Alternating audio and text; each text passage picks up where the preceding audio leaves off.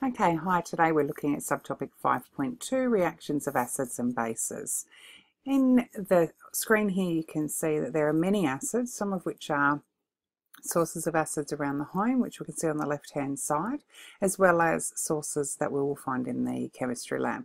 We'll be looking at both of these during this presentation. Our learning objective for today is that non-metal oxides are commonly acidic and they generate oxyacids when dissolved in water. We will see that we need to be able to draw many structural formulae ranging from carbon dioxide and sulfur dioxide right through to sulfuric acid.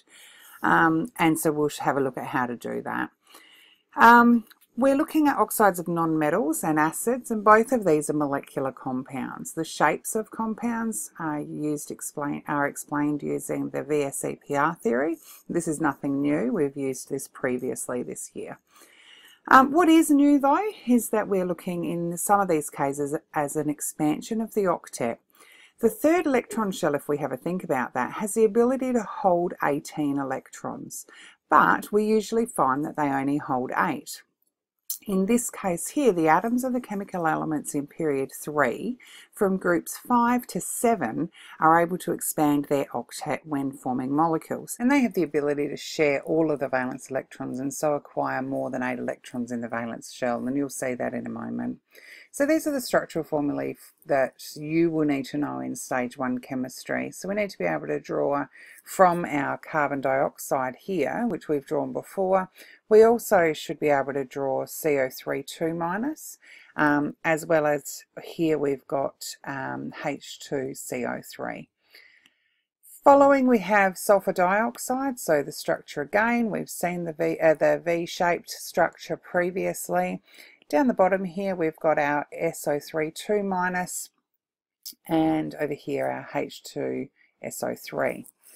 Our next screen here we're looking at SO3.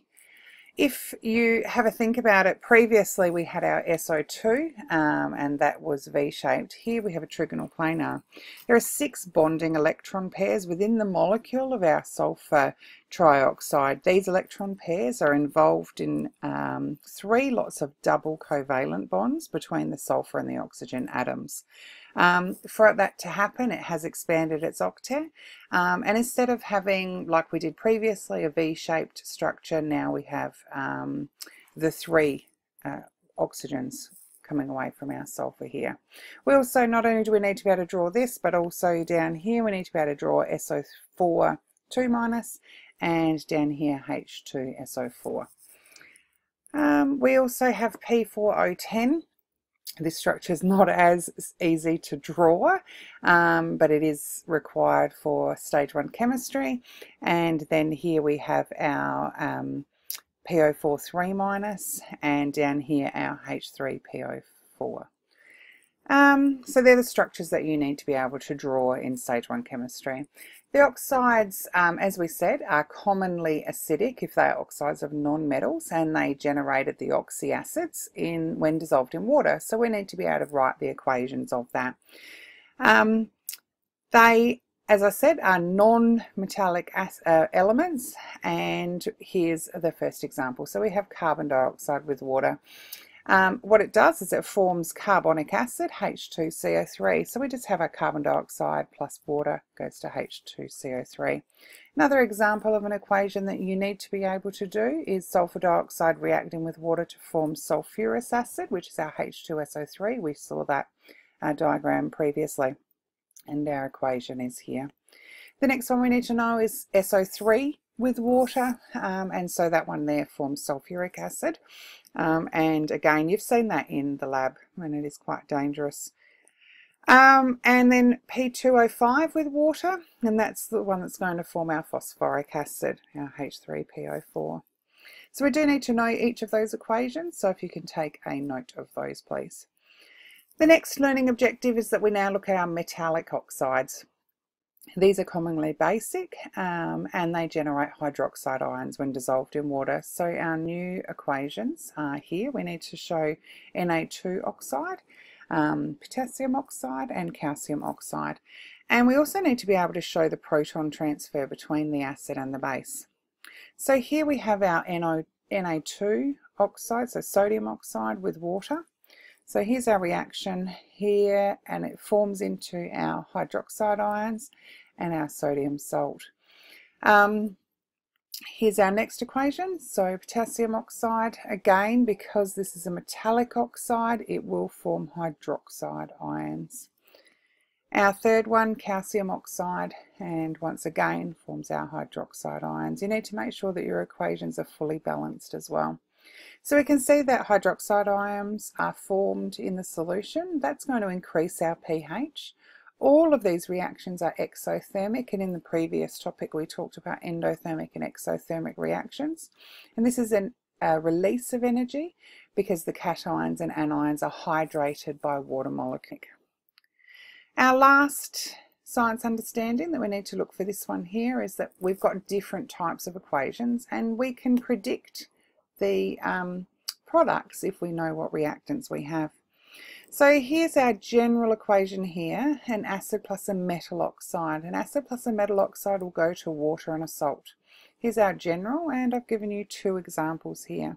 So here's our acid with our metal oxide, and it's going to water and a salt. You need to make sure they are balanced. So we would need to put a 2 in the front of this one here. Oops. And now we have a balanced equation.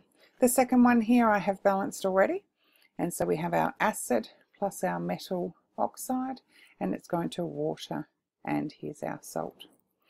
Our next general equation is an acid plus a hydroxide. Now these ones here, an acid plus a hydroxide goes to water and a salt. So here's our general equation.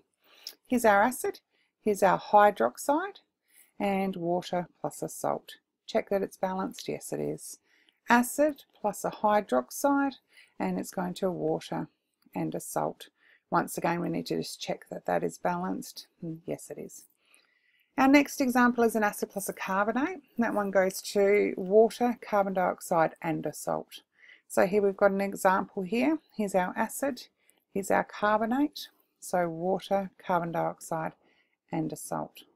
Second example, acid plus this one here is a hydrogen carbonate or a bicarbonate, acid, carbon dioxide, and a salt. Again, check that they're balanced. Next example is an acid plus a metal. This one here gives hydrogen gas plus a salt. So acid, metal, hydrogen gas, and here's our salt. This one here we would need to balance, and we'd need to put a 2 out of the front here. Now we've got balanced everything else. Second example, acid plus a metal. It's giving us hydrogen plus a salt.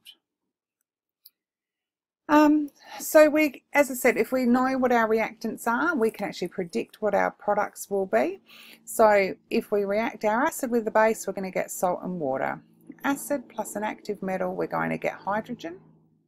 Acid plus a carbonate or a bicarbonate, we're going to get carbon dioxide. So we'll leave the slide here for the moment, and part 2 we'll look at the next of these science understandings. See you next time.